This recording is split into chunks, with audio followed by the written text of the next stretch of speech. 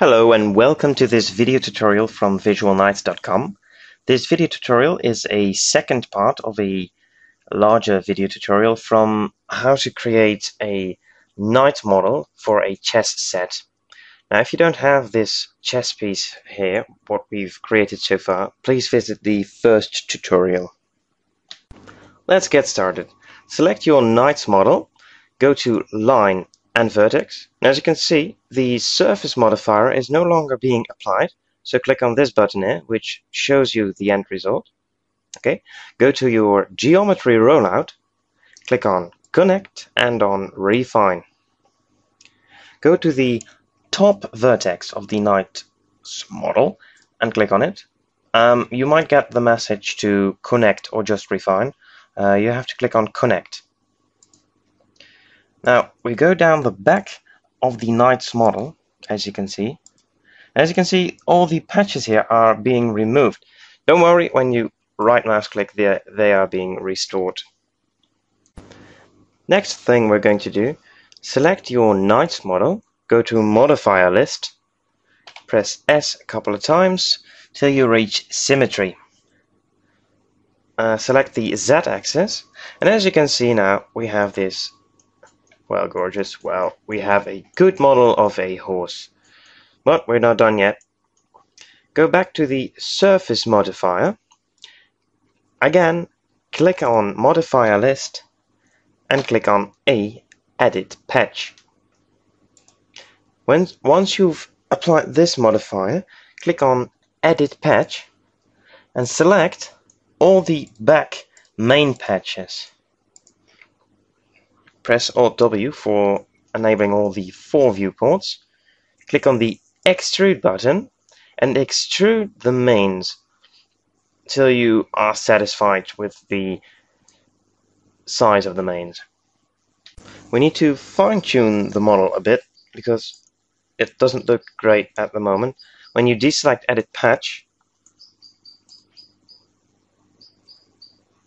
and click on Symmetry again, you can see that the mains do look a bit weird. Don't worry, we're going to fix that.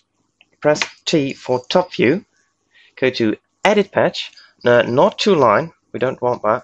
Really, to Edit Patch, click on Vertex, select these back vertices first, and move them a bit to the middle line, which mirrors the knight's object.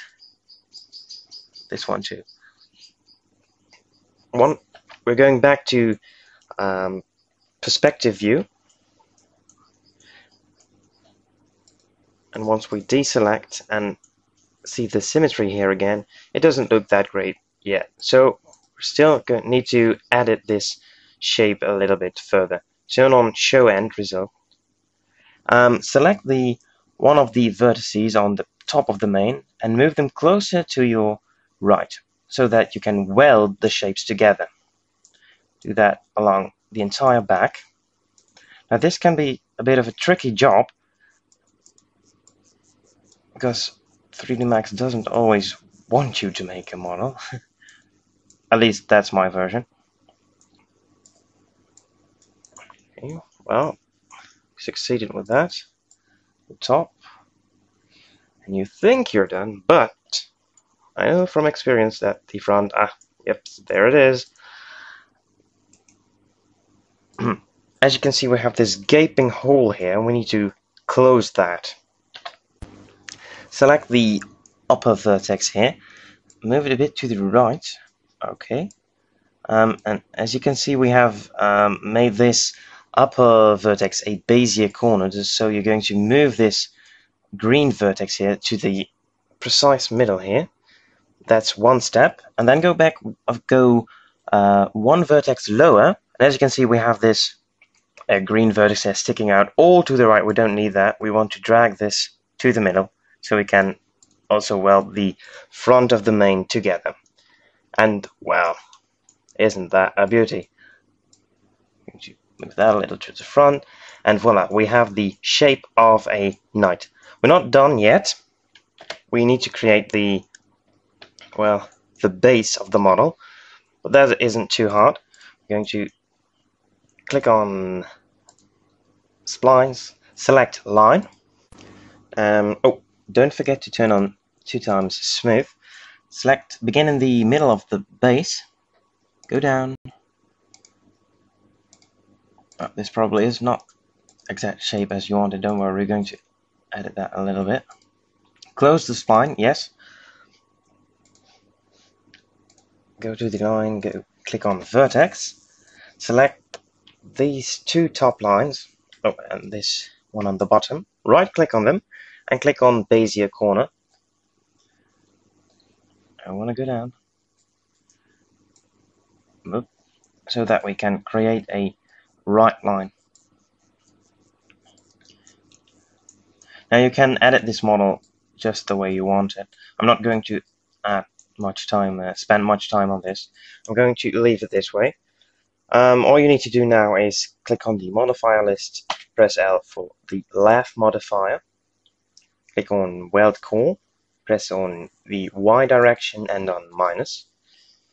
And as you can see now, we have a good round shape of the base. We have to convert this by right mouse click on it, convert to editable mesh, not poly. Yes.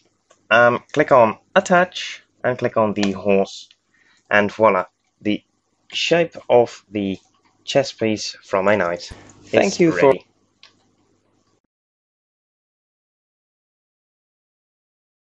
Thank you for watching this video tutorial from visualknights.com.